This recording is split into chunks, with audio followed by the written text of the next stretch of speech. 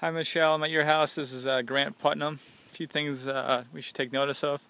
There should be mulch rings, so we'll edge around all these trees in your yard. There's about 7 dogwood trees here, so those will dig like about a 2.5 to 2 foot diameter circle around each one, excavate all the grass, and put in mulch around all these trees.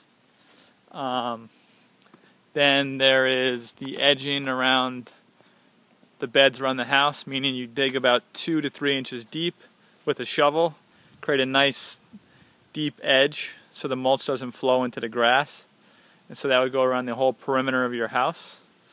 Then there's the mulch, obviously, that there's no mulch now. When you add mulch, that will act as a weed preventer. It'll cut your weeding time down in about half.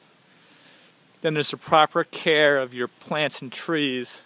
There are some insect issues, such as the boxwoods have mites. The andromeda also have a bug issue.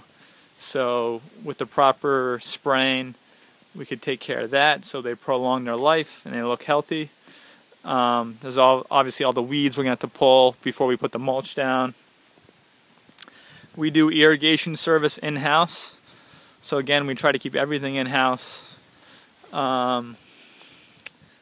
Let's see here, what else is there? We usually come once a month to trim your plants, the plants that need to be trimmed that month. Each plant have different characteristics. And we also spray for deer when we're here as well. You don't have too many plants that deer will eat, but you do have some, so those should be sprayed for deer when we're here. Let's see if anything else I can point out here to you. Walking around your house. You have 3 stewardias, 1 here, 2 more in the front. So those should probably be pruned every once in a while. All the leaves will be blown into the woods. We don't need to haul them off the property. Save you some money.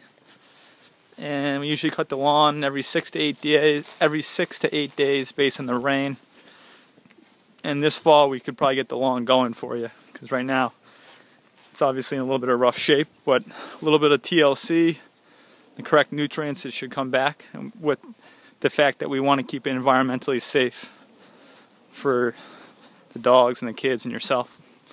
Thanks a lot. Talk to you soon. Bye.